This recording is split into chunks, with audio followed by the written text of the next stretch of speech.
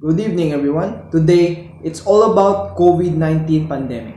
In the past 2 weeks, the number of cases of COVID-19 outside China has increased 13-fold and the number of affected countries has tripled. There are more than 118,000 cases of 114 countries and 4,291 people have lost their lives. Thousands and more are fighting their lives in the hospitals. In the days and weeks ahead, we expect to see the number of cases, the number of deaths, and the other affected countries climb even higher. Who has been assessing this outbreak around the clock? We are deeply concerned both by alarming levels in spread and severity by alarming levels in inaction. Who have made assessment that the COVID-19 has characterized as a pandemic. Pandemic is not a word to use lightly and carelessly.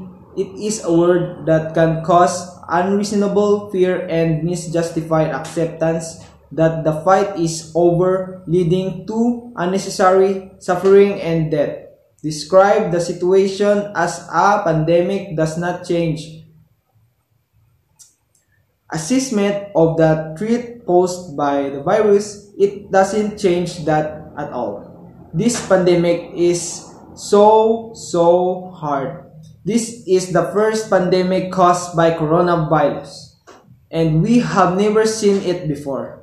A pandemic that can control the same time, who has been in the full responsible made since we were notified of the first cases, and we have called every day for countries to take urgent and aggressive action.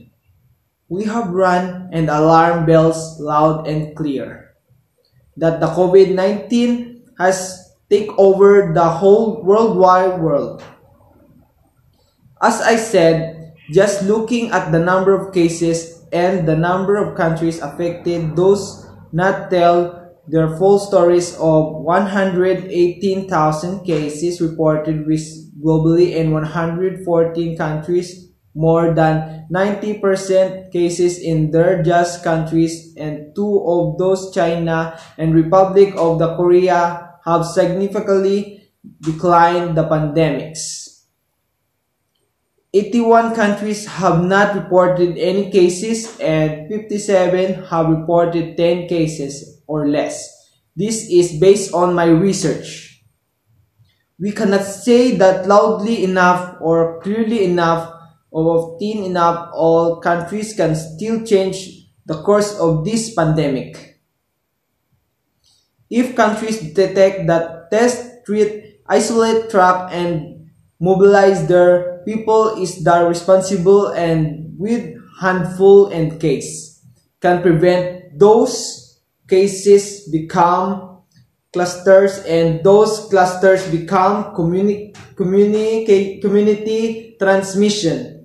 Even those countries with community transmission and large cluster can turn to tide their virus.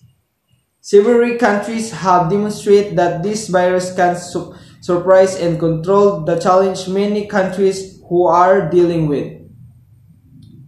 Most of the countries like USA, China, and Korea have lots of COVID-19 victims, but most of the people in USA has fully vaccinated. Some countries are struggling with a lack of capacity. Some countries are lack of resources. Some countries are struggling lack of resolve. We are grateful that measures being taken in Iran, Italy, the Republic of Korea. This is all, ma'am. Thank you and God bless.